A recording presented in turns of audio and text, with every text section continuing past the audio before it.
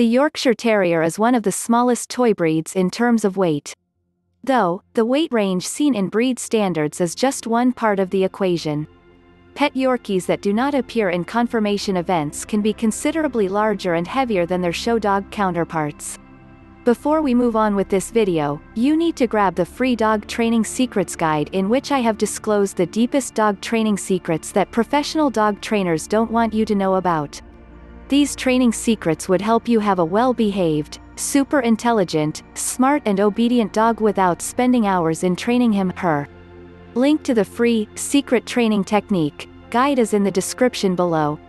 Yorkshire Terrier weight compared to other toy breeds. The Yorkshire Terrier is one of 21 dog breeds in the AKC's toy group. Let's see how the Yorkie's weight compares to other popular dogs in this classification. Do keep in mind that these weights are not necessarily those of household pets, but rather are the expected weights of dogs competing in conformation events. Many canine family members are larger than what is seen in the show ring. The Chihuahua's maximum weight is slightly smaller than the Yorkshire Terrier's. It is a tiny 6 pounds, compared to the Yorkie's diminutive 7 pounds. Two breeds, the Maltese and the Pomeranian, have very similar weight ranges to the Yorkshire Terrier, at or just under 7 pounds. Maximum.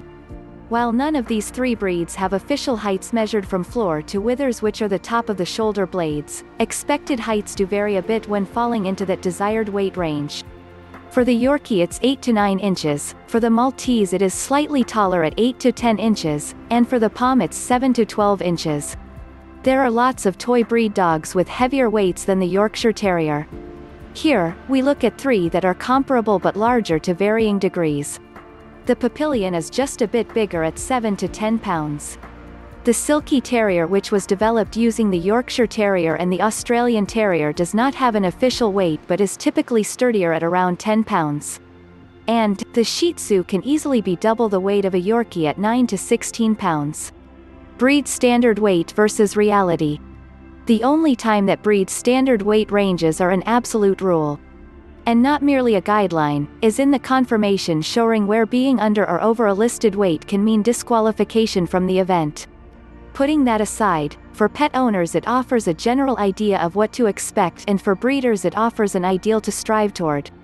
Owners of toy breeds can be thrown off balance if they assume that all Yorkies, or all well-bred Yorkies, simply must be the listed 7 pounds and under. The truth of the matter is that while quite a few Yorkshire Terriers are indeed that small, a good number are larger. In most cases this is due to bone structure, in some cases it is due to carrying excess weight.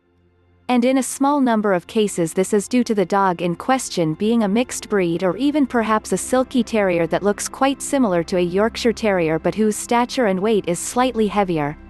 So, if you are planning on bringing a new Yorkie puppy into your home and want confirmation that you'll have an under 7 pound adult dog, the closest you'll get to a guarantee is that this most likely will be the case, but your dog may indeed be slightly larger.